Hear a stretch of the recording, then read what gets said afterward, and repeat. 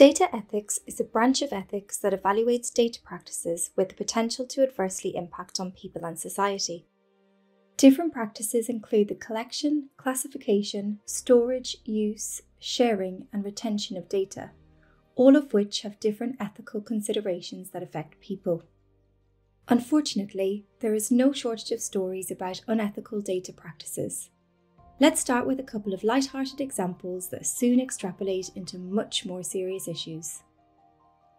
Back in January of 2018, Twitter introduced an auto-cropping AI that detected the most interesting part of your image and cropped the preview photo to match. This worked with everything from aeroplane wings to people. However, it was later shown to be biased. The photo that highlighted the bias most clearly was this large vertical picture containing an image of Mitch McConnell and Barack Obama, separated by a large amount of white space. Regardless of which gentleman was on top or the colour of the tie, in all cases the image cropper would zone in on Mitch McConnell for all the preview images. This only changed when the colours in the image were inverted and the cropper then selected Barack. Upon investigation, Twitter discovered that their algorithm had an 8% difference in favour of women over men, a 4% difference favouring white people over black people of both sexes, a 7% difference favouring white women over black women, and a 2% difference in favour of white men over black men. While these numbers don't sound large, Twitter still faced a lot of backlash and as a result decided to remove the algorithm and replace it with a tool that allows for users to preview and customise crops prior to publication. In this case, it was decided that a human bias is better, as it is clear who to blame.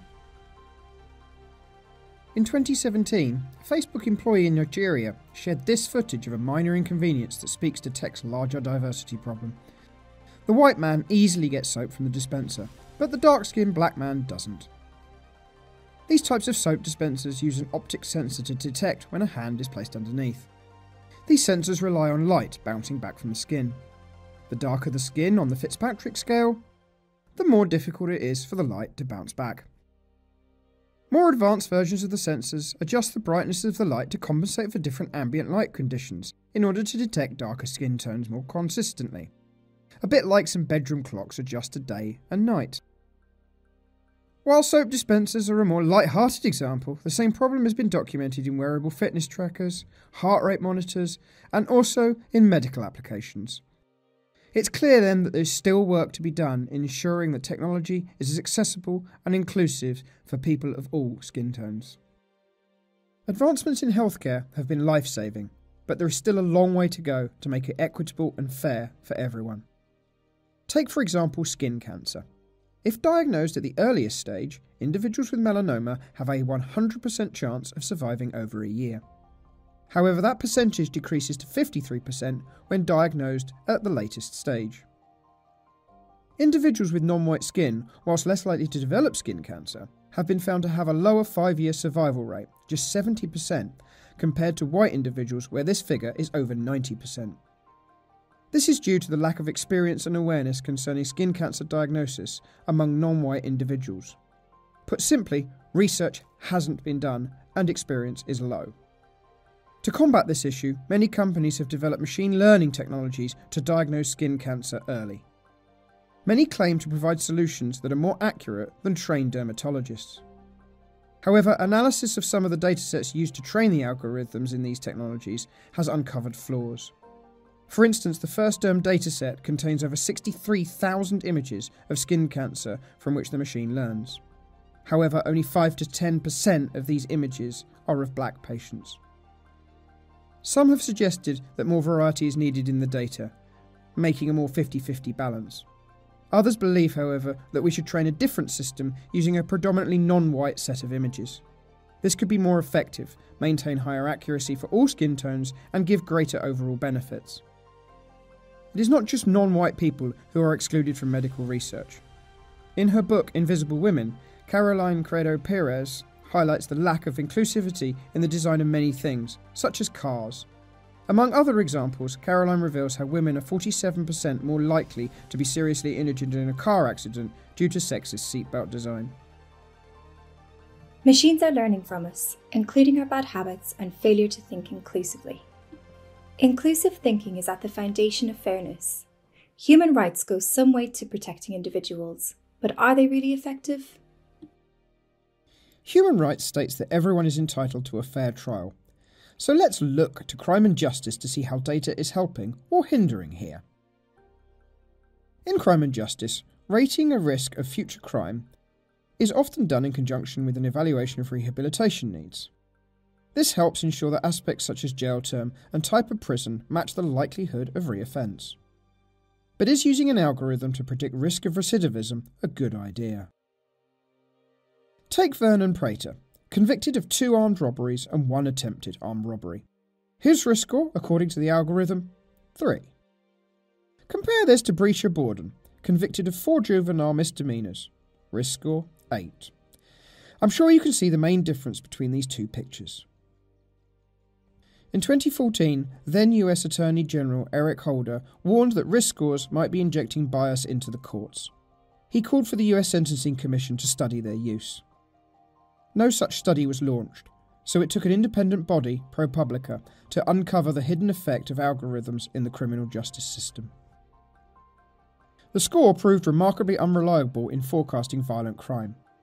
Only 20% of people predicted to commit violent crimes actually went on to do so. Even when the crime is basically the same, the risk scores are drastically different. Overall, North Point's assessment tool correctly predicts recidivism 61% of the time. But blacks are almost twice as likely as whites to be labelled as higher risk but not actually re-offend. It makes the opposite mistake amongst whites, who are given lower risk scores but go on to commit other crimes. North Point insisted that the tool was accurate under its own measure of fairness. They published a technical analysis of the data that was used in ProPublica's study, challenging the regression models, classification terms, and measures of discrimination used by ProPublica. Their central rebuttal was the lapse on ProPublica's part to take into account the different base rates of recidivism for blacks and whites. Zooming out from the case at hand, large-scale use of algorithms in any domain has common issues that need attention. Since data is often tainted with historic and structural biases, usage of such data in training perpetuates a runaway feedback loop or a garbage in, garbage out phenomena in future predictions by their algorithm. This obstructs progress and keeps societies trapped in their own mirror image of status quo. So it's crucial to consider the notion of fairness used in an algorithm's design. While North Point focused on accurately predicting defendants who had a likelihood to re-offend, ProPublica was more concerned with defendants who did not end up re-offending and were mistakenly classified as high risk. Their competing notions of fairness led to their statistical conflict, even though each was right in its own context. Since it is impossible for a model to satisfy all fairness criteria, defining and prioritising what we consider fair as a society is of utmost importance in our endeavour to balance the harms and benefits of such technological solutions. One area that has to balance fairness and risk is insurance. We all know that insurance quotes are not equal and change daily depending on a confusing set of inputs. The most important thing to look for then, if we can't have equality, is fairness. Are insurance quotes fair? In 2018, it was discovered that car insurance companies in the UK were discriminating against people with ethnic-sounding names. They raised prices to 3 times that of people with non-ethnic-sounding names. Significantly, in these findings, it was only the first name that was different between the 2 quotes. All other details entered, such as address, car, mileage, job, and nationality, were all exactly the same. Since then, independent studies have found that not much has changed, and there is still a large ethnicity penalty in the UK insurance market. Clearly, there is still more to be done to ensure that insurance is offered fairly and does not end up discriminating based upon factors that have very little to do with risk. So we've seen many instances where machines have discriminated against people of colour or different backgrounds. Let's have a look at different examples and specifically at image recognition. Once upon a time, the US Army challenged a company to develop a way to automatically detect tanks hidden in trees. Neural networks seemed like the solution. So they took 200 photos, 100 of tanks in trees and 100 of trees, and trained a neural network on 50 photos of each type of picture. The network learned well from this set, outputting yes for the 50 camouflage tanks and no for the others. They used the remaining 100 photos for a real test. and the neural network cunningly got all of them right. The researchers thought they had done it, and handed the project to the Pentagon. But the Pentagon was not happy with the results, saying that the neural network did no better than chance at discriminating photos. It turns out that the researchers' photos of camouflaged tanks were all taken on cloudy days, while photos of plain forest were all from sunny days. The neural network did not actually learn how to detect tanks after all, rather it had learned what kind of weather made it more or less likely that tanks would be present. Unfortunately, this story is not true, but let it be a reminder for anyone who deals with images, including machine learning researchers, data scientists and software developers. Bias in training data is one of the biggest challenges that everyone needs to be aware of and address. Check your data carefully. Avoid scenarios where your system is likely to learn false correlations. Just because your algorithm gives the right answers does not mean it has learned to do the right tasks. You would have thought this little story from the 1960s would have acted as a cautionary tale for anyone dealing with images. Unfortunately not. In November of 2016, engineering researchers Xiaolin Wu and Ji Zhang posted an article on archive.org entitled Automated Inference on Criminality Using Face Images. In their article, Wu and Zhang explore the use case of machine learning to detect features of the human face that are associated with criminality. They claim to have developed algorithms that can use a simple headshot to distinguish between criminals and non-criminals with high accuracy. But are these algorithms truly objective? Wu and Zhang claim that, unlike a human examiner or judge, the computer vision algorithm or classifier has absolutely no subjective baggages, having no emotions, no biases due to past experience, race, religion, political doctrine, gender, age, etc., no mental fatigue, no preconditioning of a bad sleep or meal. The automated inference on criminality, they claim, eliminates the variable of meta accuracy altogether. But the idea that a computer algorithm can be completely objective is just not true. So let's look at the images of criminals and non-criminals they use to train their algorithm and see if there is no bias, as they claim. The first and probably most prominent source of bias is that the images of non-criminals have been posted to websites presumably designed for promotional purposes, be they company websites or personal profiles. Many of these images will have been chosen by the photo subject themselves, and people usually pick photos of themselves that convey a positive impression. By contrast, the images from the set of criminals are described as ID photographs. While it is unclear exactly what this means, it is a pretty good guess that these have been selected neither by the individual depicted, nor with the aim of casting the individuals in favourable light. A second source of bias is that the authors are using photographs of convicted criminals. As a result, even if there is some signal here, the machine algorithm could just as easily be responding to the facial features that make someone likely to be convicted by a jury, rather than by facial features correlated with actually committing a crime. I mean, not that juries would ever convict people based upon looks, right? Sadly, a recent study has found that juries do judge people on looks, and unattractive individuals are more likely to be found guilty in jury trials than their more attractive peers. In this case, the first bias is the key one. None of the criminals are smiling, while the non-criminals are. Wu and Zhang actually ended up building a smile detector. So the next time you get caught on CCTV, remember to smile and look your best. Biases in image and image recognition systems result from how these systems have been trained. Understanding this history of image recognition, training data can go a long way to tell us why newer systems are showing biases. In recent times, there has been an explosion in GPT models, and popular ones such as ChatGPT and DALL-E 2 have been gaining a lot of attention. DALL-E 2, for example, is an image GPT model that can create realistic images and art from a given description. These models have shown incredible capabilities, but they also come with their own set of biases. Researchers have shown that such models are susceptible to bias, particularly towards women, where a cropped image of a face will be completed with a background from a home or domestic setting, while a man will be situated in a business or a professional setting. To add to this, the woman's clothing will be overly sexualized, such as wearing a bikini. To understand these biases, we need to look back at the origins of the training data. In 1966, Marvin Minsky was a young professor at MIT, making a name for himself in the emerging field of artificial intelligence. Deciding that the ability to interpret images was a core feature of intelligence, Minsky turned to an undergraduate student, Gerard Sussman, and asked him to spend the summer linking a camera to a computer and getting the computer to describe what it saw. Needless to say, the project of getting computers to see was much harder than anyone expected, and would take a lot longer than a single summer. After decades of fits and starts, it wasn't until the acceleration of technologies in the 1990s allowed the building of probabilistic modelling and learning techniques at scale. This led to the current moment, in which challenges such as object detection and facial recognition have largely been solved. This arc of inevitability recurs in many AI narratives, where it is assumed that ongoing technical improvements will resolve all problems and limitations. But can it? While the technical problem of recognising an object in an image is solved, this is very different from the problem of labelling the object that can actually teach machines not just to see, but to identify and label what they see. For this to happen, we need to teach machines what the objects they are seeing are. One of the most significant training sets in the history of AI so far is ImageNet. ImageNet is a dataset of extraordinary scope and ambition.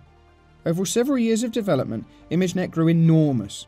The development team scraped a collection of many millions of images from the internet and briefly became the world's largest academic user of Amazon's Mechanical Turk, using an army of piecemeal workers to sort an average of 50 images per minute into thousands of categories. When it was finished, ImageNet consisted of over 14 million labelled images, organised into some more than 20,000 categories. ImageNet quickly became a critical asset for computer vision research. At the time, no one saw that ImageNet was actually flawed and would eventually suffer a significant downfall due to its bias. Images scraped from the web emphasise the human biases of the time, which is further exacerbated by the taxonomy used to label those images. The underlying structure of ImageNet is based upon the semantic structure of WordNet, a database of word classifications developed at Princeton University in the 1980s. The taxonomy is organised into nested hierarchies, going from general concepts to more specific ones. The classification system is broadly similar to those used in libraries in order to classify books into increasingly specific categories. WordNet itself is based upon the old Library of Congress classification system, famously under which this historically used to classify LGBTQ-themed books into the category abnormal sexual relations, including sexual crimes. The American Library Association's Task Force on Gay Liberation finally convinced the Library of Congress to change this classification in 1972 after a sustained campaign. Fields of information science and technology studies have long shown all taxonomies or classification systems are political. The biggest problem in WordNet, unsurprisingly, exists in the person category. ImageNet consists of 2,833 subcategories under the top-level category, person. ImageNet classifies people into a huge range of types, including race, nationality, profession, economic status, behaviour, character, and even morality. Delving into the depths of the person categories, the classifications of humans within it take a sharp and dark turn.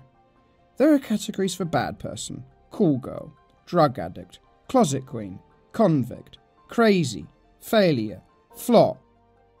I'll stop there, as alphabetically the next word is even less suitable for use in a video, but you get the point.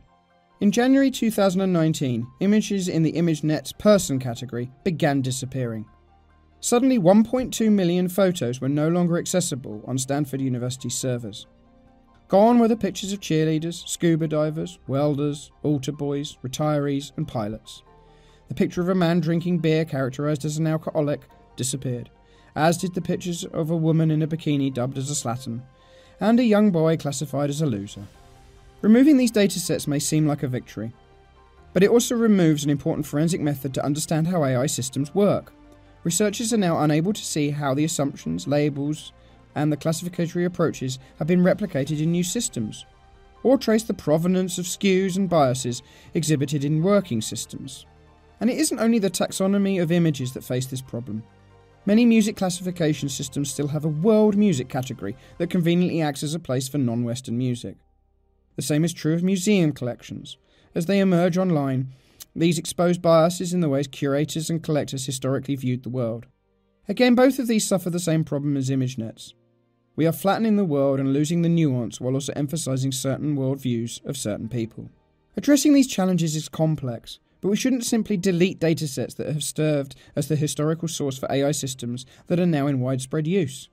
We need to preserve these datasets for future scrutiny so we can learn from our mistakes, and not just hide them.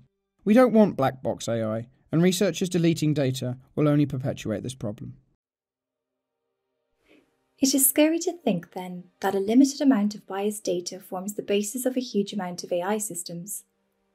As systems build on top of one another, so do the biases and limitations perpetuate. Let's end with another example where bias in existing data has resulted in the exclusion of large swathes of society. Data ethics isn't just about personal data.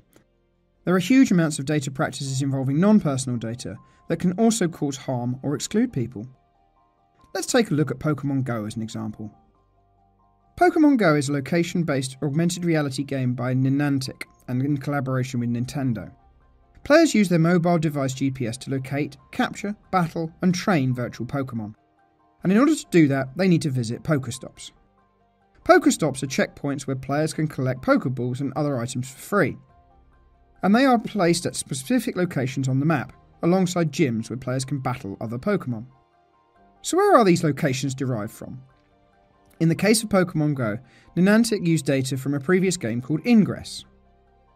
Ingress was also a location-based real-world augmented reality game, where players had to capture portals instead of Pokemon. The locations of these portals were crowdsourced from the historical marker database and Ingress players. But here's the problem. The majority of database contributions were from young, white, and people from better-off communities. This means there were gaps in the data, and this resulted in Pokestops being placed less frequently in poor, black, and other minority neighbourhoods. For the players living in these areas, this means they had to pay for Pokeballs and other items if they want to keep playing, which increases the overall cost of participation. So even though the data used to create Pokestops and gyms in Pokemon Go is non-personal, it still has negative impacts on certain groups of players. In the end, data ethics should not only consider personal data, but also how data can affect people's lives, experiences, and access to resources, entertainment, and opportunities.